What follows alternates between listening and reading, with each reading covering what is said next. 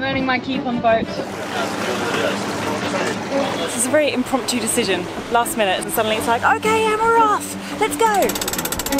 I've put out videos before saying I'm a huge fan of cutters for reasons that I've discussed at length.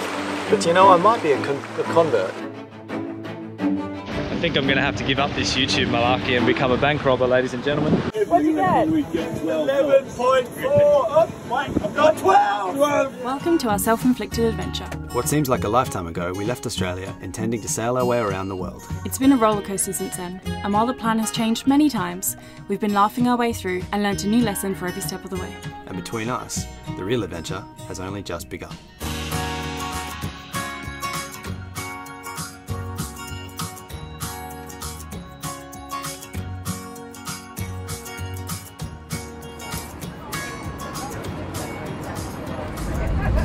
Good evening, ladies and gentlemen. Last episode on Sailing Millennial Falcon. How quick can you get to Turkey?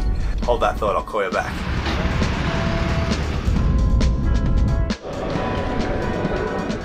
It smells like a library.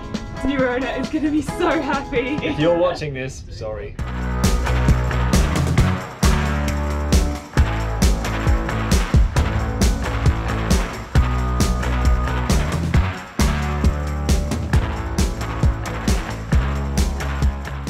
There's one question that Khiara and I get put all the time, and up to now have struggled very much to answer. Cyclone Mouse asked, I know you love Millie, and you should, but if you had $10 million and had to choose a new boat, what would you pick and why? Well, after a great deal of searching, we've put together a very short list, and I'm pleased to announce that we've been invited to test sail one of our top candidates. Please let me introduce you to the Kraken.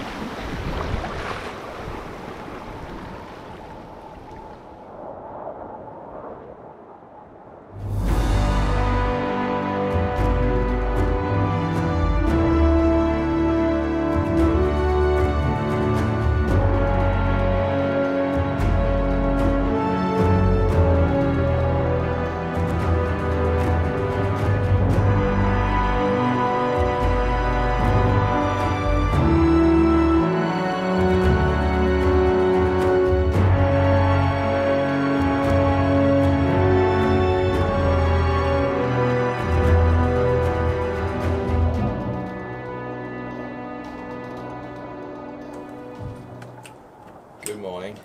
Good morning. So, we are on the new boat. What's our new boat called? It's so Millennial Falcon 2. Yes. We are planning to head off today for a bit of a sail. It will be about a 4-day sail apparently, and they're just waiting for a brand new mainsail to come in from the sailmaker, who's just finishing sewing it up like right now. So they're waiting on that, and pretty much as soon as they've collected that, we can head off. You'll see some of the crew from Kraken popping up throughout the videos, so now's a good time to introduce them.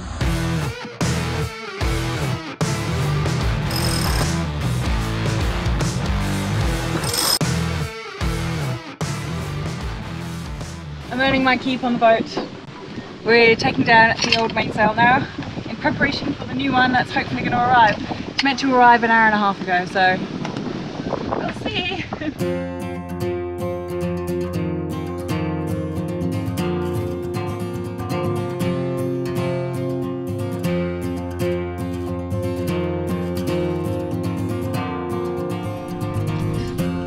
So, as you say, we're here. So, this is the Marmara Islands here. Oh, cool. Right. After a quick team meeting to figure out where we were going, it was time to cast off the dock lines and get out on the water.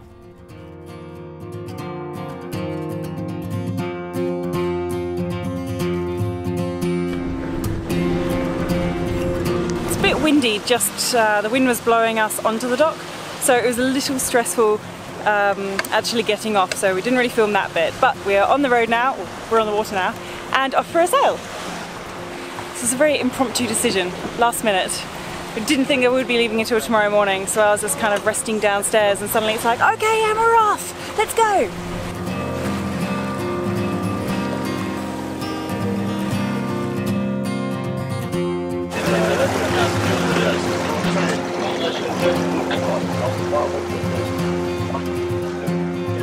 Back to work already? Yep. Whoa. Bonged your head already? Clever. 5 minutes we're underway and we've got a casualty. So I've just come downstairs to see what... So the thing that we have on our boat is that we don't often go on other boats when they're underway. We go onto plenty of other people's boats to have some drinks, to check it out, but not often while we're underway. So it's really good to be on some other boat when it's sailing and motoring. It's a really good kind of comparison to ours to see where ours kind of sits. I can definitely tell you straight off the bat, this is significantly quieter than ours. And I know that a lot of people say that, you know, they can't go downstairs or they can't sleep when their engine's on. In this boat, you definitely could. We've been on some boats where you can hear the generator in the background. It sounds a little bit like that. It kind of sounds like a strong air conditioner is blowing in the background, but it's nothing that would make you not be able to sleep, for instance.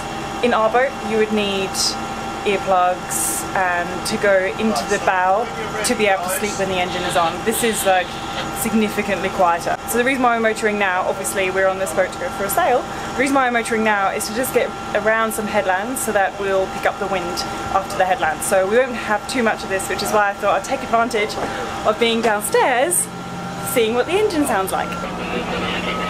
Definitely could sleep here, definitely. In fact, I'm not even going to go into the V-bath.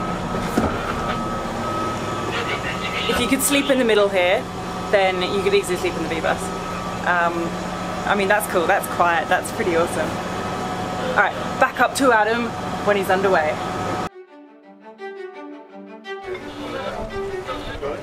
Okay, so start there.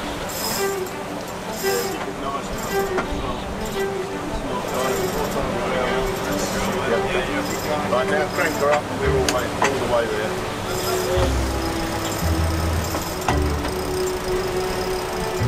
Just check the sail shape, looks very nice. And the engine's off. There we go. We're screaming already. All we have is a jib out, a genoa rather, and I reckon we're doing 5 knots downwind with just effortlessly. What are we doing? 6? Yeah, we're doing 7.9. 7.9 with one sail. Drop back, 7.6. 7.5. 21 knots, one sail, and I could put my drink down and walk away. 7.5. Like That's insane. That's so cool.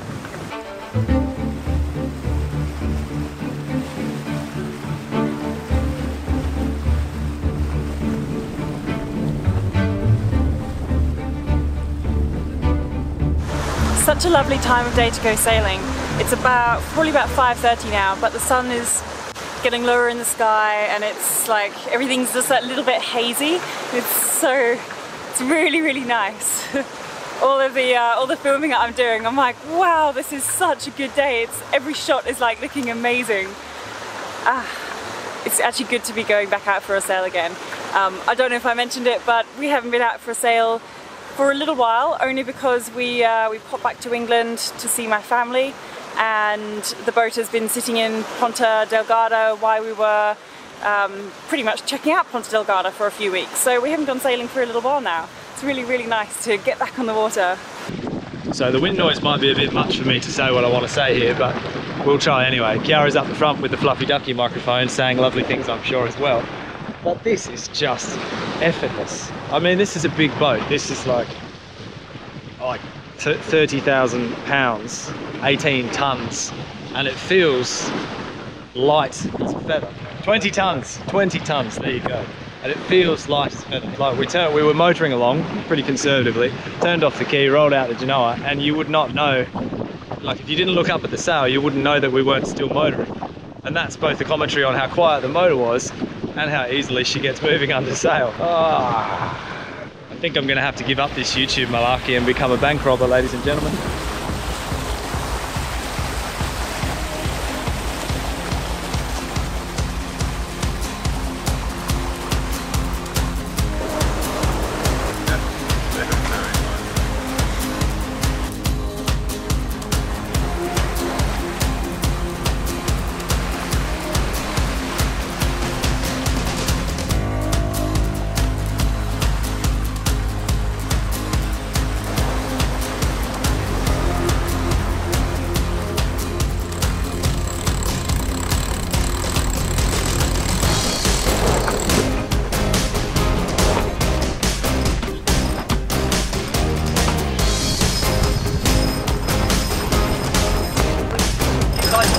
right? Yeah. Okay. That's getting tighter. How's that feeling? So you can see it? That's pretty taut. Yeah, go. Oh, we need more on that. Yeah. It's looking for a bit. That'll do. Okay, that should be all okay. Right, so let's just fall off now. See how we feel and how it looks.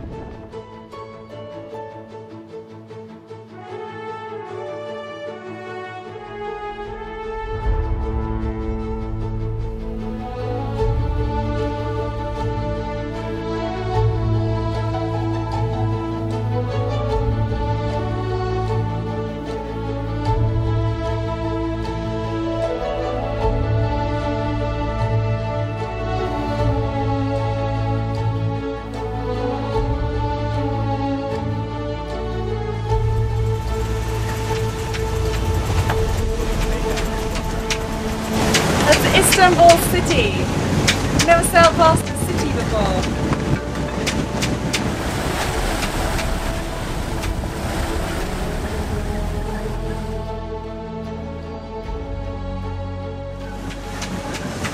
So good. 9.14. The store. Now we're moving. How much wind we got, Dick? 20 knots. 20 knots, and we're doing 9. We've got 20 knots just forward of the beam, 3/4 of a Genoa out, and of the first reef in the main, and we're screaming along. Yeah, give us some more.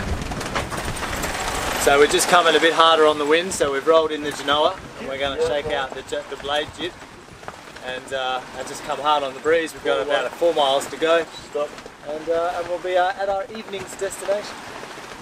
Just above us, there are like thousands and thousands of cranes. Whoa. Just like all flying around. It's pretty awesome. I would say the sky is almost blacked out. It's not, but there are a lot of cranes. I'll tell you when. Hey, look at all the cranes. I've just been saying that. Oh, look. You want to get that?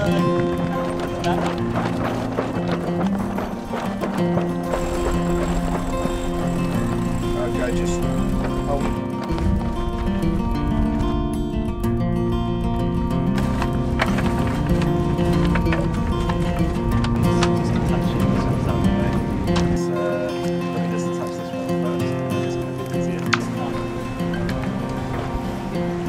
Wild.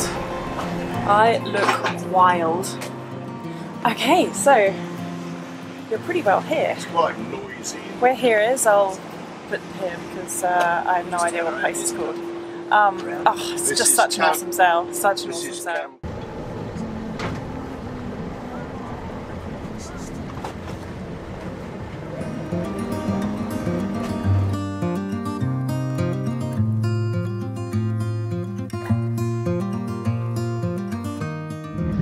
Adam just made it funny.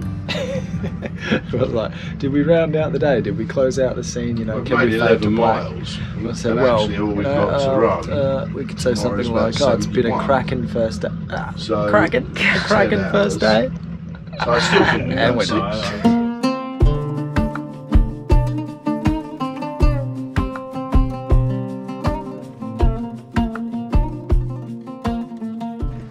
Alright, next morning. It's actually quite early. We woke up just before sunrise. Today we're going for a little more of a longer sail. Yesterday we went for a sail for about 2 hours just because we started late and we just went to a nearby anchorage. Today I think we'll be sailing for the whole day, which would be pretty cool. We'll get to see what the boat can handle in like bigger waves. Because yesterday it was like perfect sailing conditions. It was just completely flat. When I say perfect, like it was gusty. It was ranging from like 17 to 25, whereas today I think it'll be, we'll kind of get out of some of the lee of the hills, and so we'll be able to get a little more of a consistent wind speed. It's probably about 20 knots and like 1 meter seas, which would be quite cool. Drones up.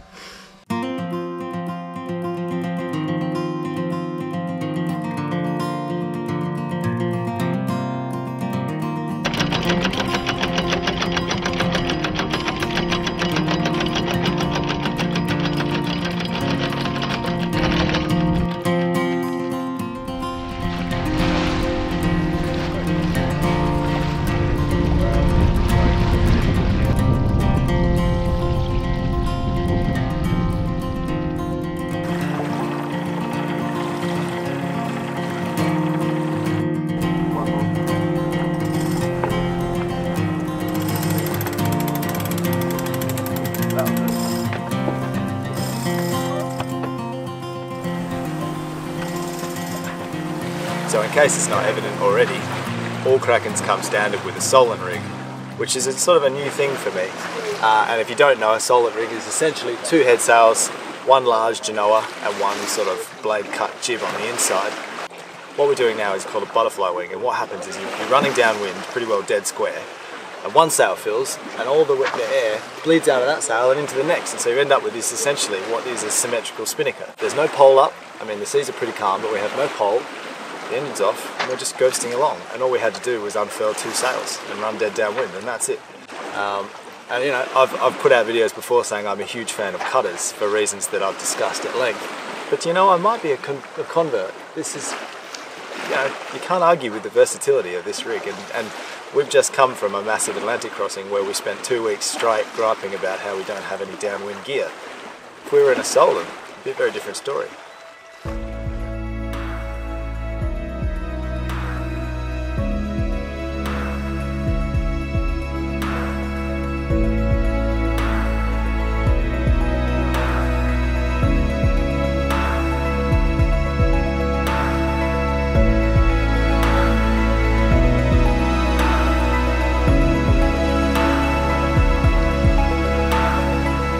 Join us next week as we continue our adventure on the Kraken 50 around the Sea of Marmara. And if you liked that, please click subscribe and give us a thumbs up. I'm